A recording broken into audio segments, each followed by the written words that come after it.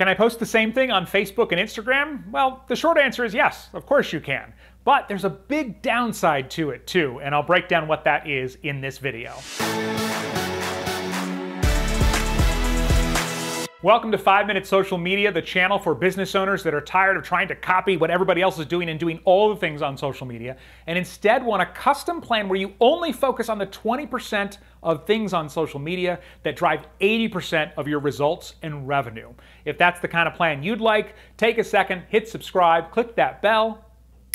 That way you'll be notified each week when we release another helpful video.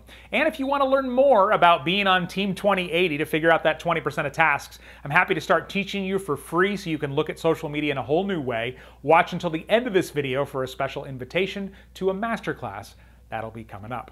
My name is Jerry Potter. Yes, it rhymes with the boy wizard. And in this video, we're answering the question, is it okay to post the same thing on Facebook and Instagram? And the short answer is, of course, yeah, you can do that. It's okay, it's fine, right? You're probably an adult if you're watching this video and you're making your own decisions, you're not breaking any rules. In fact, Facebook and Instagram even give us tools that allow us to cross-post from one network to the other, right? And so you just go, oh, toggle that on, great, now my content is both places. But here is the downside of that, okay? The first downside is the platforms are different. The way people use the platforms are different. And everybody's a little different with that, right? But at a minimum, a lot of times people log into Facebook to catch up with friends and family, or sometimes with their Facebook groups. But on Instagram, people do log in to catch up with friends and family, but sometimes they're also just looking for more style, design, hobbies, different things like that. So the user expectation is different. Also, hashtags are a big thing on Instagram, and you can have up to 30, but if you jam 30 hashtags into a Facebook post, it's probably not helping your post, and it's just cluttering up your caption. So the platforms, even though they have lots of similarities, are quite different. But here's the bigger danger of posting the same thing on both, okay? Let's say that I am your biggest fan, okay? I'm Jerry Potter. I love you. I love everything about you. I love your profile on Instagram. I love your page on Facebook. I'm all about you. #1 fan, right? And so I open Facebook, and because I engage with your stuff all the time, your post comes up, or your story comes up, or your reel comes up, and I go, oh my gosh, this is amazing. And I like it, or love it. I leave a meaningful comment. I even send it to a few friends via private message, right? Like, I've done all the engaging that you could possibly do. If it's a video, I watched it more than once. Then, later that day, or even right after that, I close Facebook, I open Instagram, I see the exact same piece of content. Well, I've already seen all of it. I'm your #1 fan, but I'm not going to go watch it again. And so I just scroll on by. Well, the algorithms don't talk to each other in that way, right? Once you post on Facebook and Instagram, they become separate posts. And so what the Instagram algorithm sees in this example is Jerry Potter, your #1 fan, didn't care about this post. That is going to hurt it in the reach, okay? Because if they're going, wow, even the people who like all his stuff didn't like this, it must not be very good. So how do we get around this? Well, first of all, if you are a time-strapped business owner, as many of us are, and it's just easier for you to post on both, at a minimum, I would suggest at least changing up the content so that it performs the best on both platforms, okay? But you can just stop there and your stuff will do what it does, and that's totally fine. The next level, though, is to stagger stuff out. So if you are going to post the same thing on both platforms, then maybe you post on one platform on a Monday, and then 2 weeks later on another Monday, you post it on the other platform.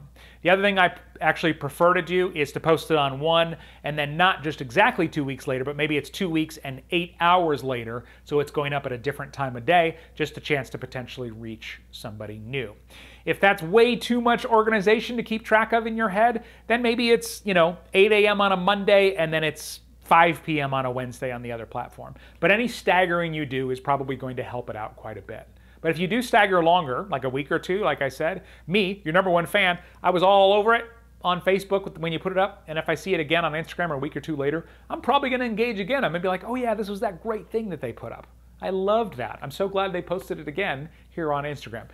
Hypothetically, right? We don't know that everybody's going to do that, but you get the idea. So stagger if you can, if you want to put the same stuff both places. In a perfect scenario, you are sort of recreating the content. You know, maybe on Facebook you get a lot of video views, and so you make a video about the subject on Facebook, and then on Instagram an image is better, or a carousel post where you swipe through. That's the perfect scenario. One level down, post the same thing both places, but stagger it apart.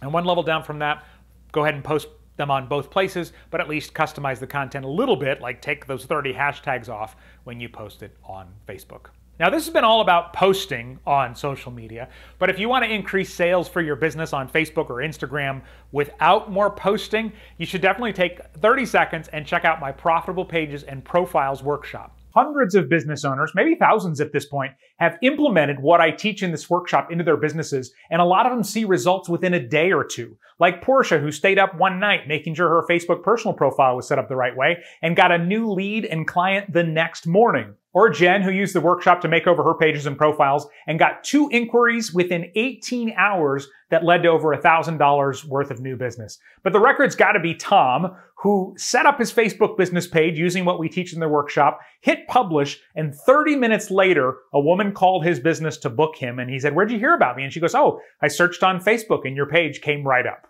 This is a way to increase sales without more posting. Worse yet, if you haven't set up your pages and profiles the right way, you could already be missing out on potential sales right now. Inside, I'm going to show you the 4 essential items every page and profile needs so that visitors become buyers. And the best part, go through this process once and it will serve you for years. Now, normally it's $47, but right now, if you go to profitablepage.com/YouTube, this is a special link for people on YouTube, you can get this entire workshop for only $17. Again, that's profitablepage.com/YouTube. And of course, you can also find that in the description of this video. And you know what? I'm going to throw in a couple of bonuses as well. If you're not sure that you are on the best social network or networks for your business, I have a 5-part framework that I use with people to help make sure that you're in the right place. Like, where's your content going to perform the best? It goes so much further than just where is my audience. You need to make sure you can reach them, you can engage with them, all of those things. And I'm going to throw that in as a bonus,